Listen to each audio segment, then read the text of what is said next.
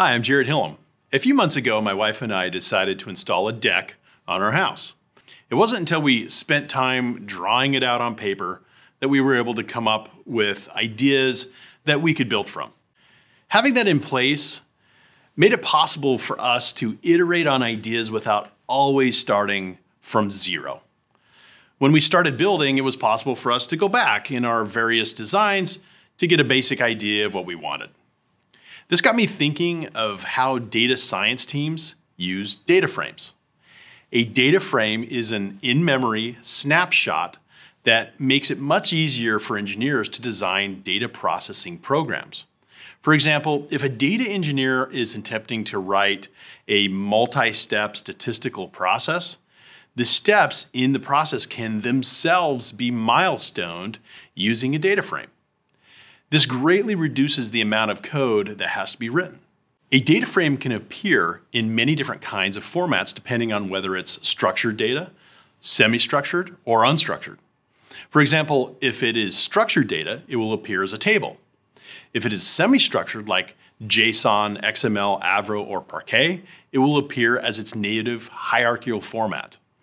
Once the data frame is produced, the consumption of that frame is in a large part dictated by the tools that are using it. That takes me to my next point, which is that data frames are used for a lot more functions than just data science work. Indeed, many data pipelines leverage data frames extensively. Even in SQL-based data stores, you'll find common table expressions, or CTEs. A CTE provides frames that can be used to do complex transformations in a somewhat linear process.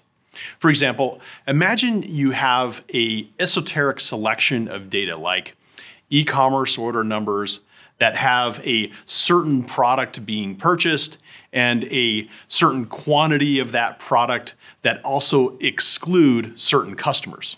Now, CTEs provide flexibility to create frames of each of those esoteric selections of data, but those frames don't have to be assembled in a cascading form.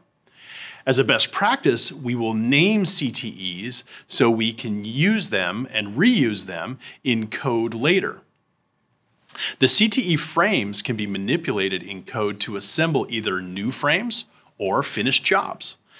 The key stipulation is that there must be some kind of output. That output will be persisted into a result cache. The beauty of a CTE is that it can be represented as code and reused later as just a piece of SQL. Another interesting use of data frames came from Snowflake in the form of a result scan command, coupled with asynchronous queries. In November of 2020, Snowflake made it possible for their query compute pipe to be densely packed by allowing queries to be completely asynchronous. By using Python or Java, the juggling of these queries is managed by the programmer. The amazing thing about asynchronous queries is that they can run as soon as they're compiled. So in our tests, we were issuing about 1,000 queries per minute. However, such a large landscape of queries would obviously be daunting to capture in downstream logic.